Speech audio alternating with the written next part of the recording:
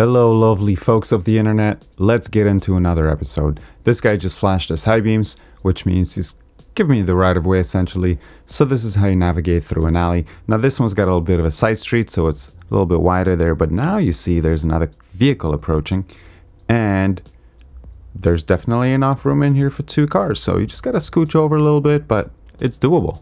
So there you go. Now fast forward a little bit. Forward, turning right, no signal, so get your fluids checked. Here's a normal situation. Now just because this car's turning right doesn't mean what's going on behind them is going to yield to you, which that car there has a stop sign. You should be yielding to me. It's not really working out that way, is it? Right turn from the center lane. Okie dokie. U-turn.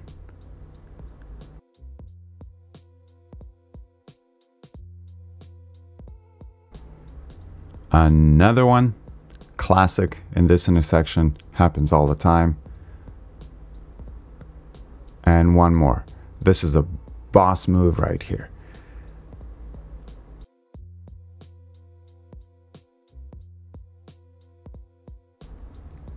If you're going through these two ways, especially through the boulevard, be careful. Make sure that you read the intersections a lot better. That could have been bad. Look at that. Just going into that left turning lane.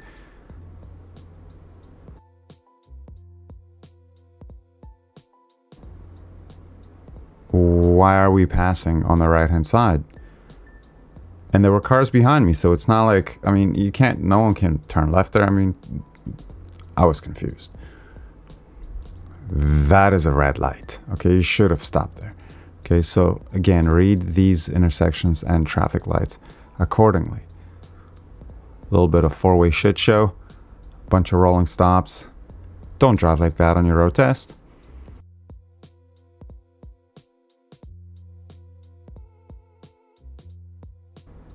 What's going on here? Alberta's backing up into the intersection. As you do.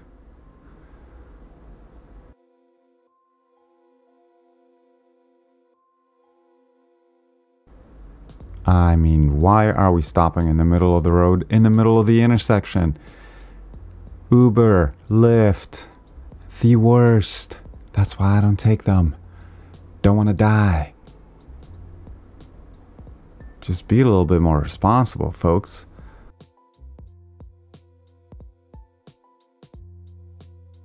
Don't just go around cars willy-nilly.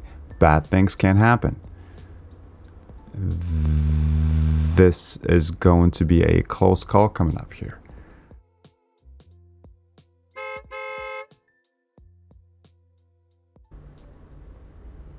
Now in this case, I'm still going to wait. So just chilling. I'm not going to put myself at risk, so if you find yourself in this situation, if you don't want to go around, just wait. There's nothing wrong with that. If you find yourself in this situation, you can also just wait, stay behind the cyclist. You can make a lane change. You can go around them while making the lane change as long as it's clear and safe and you do it properly and accordingly. But if you don't want to, if you don't know what to do in this situation on your test, then just wait behind the cyclist. And that's fine. You should know what to do, but if you want to wait, wait. This is not how you do three-way stop intersections. I mean,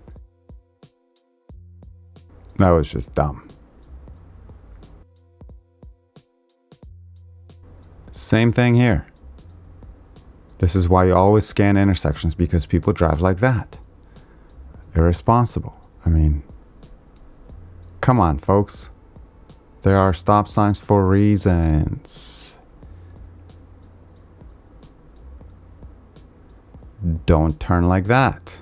Dick moves. If it's late at night, if there are no cars on the road, sure. If you're this far into the intersection, you must exit, okay? So going back should really not be an option unless it's dangerous or something, but that car should have exited, right? So now he ended up going back, reverse into his original position. Luckily, there was no one behind him, but not a good move. Tesla drivers.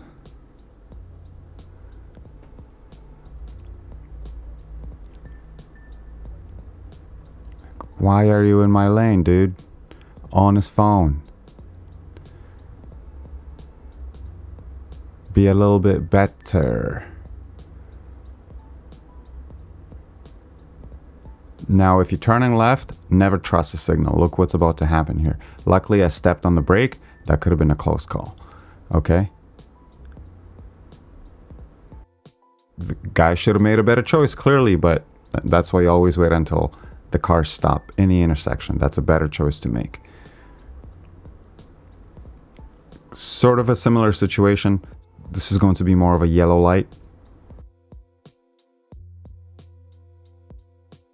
So now if that truck doesn't stop, I wait and I'm gonna exit on the red. That's fine. Now you wanna exit quicker than usual, but that's still totally okay. Okay, you have to exit from the intersection if you're already in it, or at least you try as much as possible. Here I'm making the left turn. This lady stops for whatever reason and yields to me. She waved me through, so I'm going to oblige and proceed.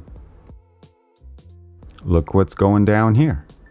Okay, first of all, cars are going too far forward on the red light, and then this guy was about to turn left. This guy was going straight. He's too far into the intersection. Gonna have to back up. So maybe in this case you can reverse. I mean, he should have just not been running red lights to begin with and paying attention, but this is maybe a better example where reversing would be applicable. Okay, sure. Still illegal, but don't do it. That is a yield sign. That vehicle should have been yielding to me. Clearly, they are not. For whatever reasons, unknown to me. And then they're going to take a right turn right in front of me like that. Rude. But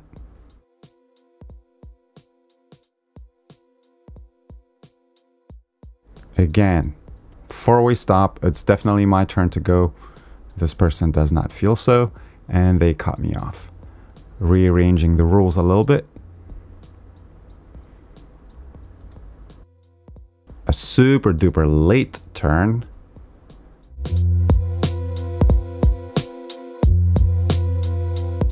I have the green arrow again. I'm not going to proceed through the intersection until it's completely clear. We're good to go. Little crash. These do happen in these neutral zones quite often, so be careful when you're going through them. There are two vehicles there, both with hoods up. God knows what happens, but assuming looks like somebody was going straight up the hill and then the other person was either going through the boulevard or making a would be a left turn into also uphill. So that's not where you turn left from the center lane, again from the wrong lane. Just like in the video earlier before, I mean, come on. And last but not least, if you're on the road, always look out for the wildlife. You know what I mean? Because those road violators, they are everywhere. And sometimes they have wings and they don't like to use them, like these dinosaurs here. This lovely elderly couple just strolling along. So we'll yield once they pass safely. We're going to proceed. That's it. That's all. See you on the next one.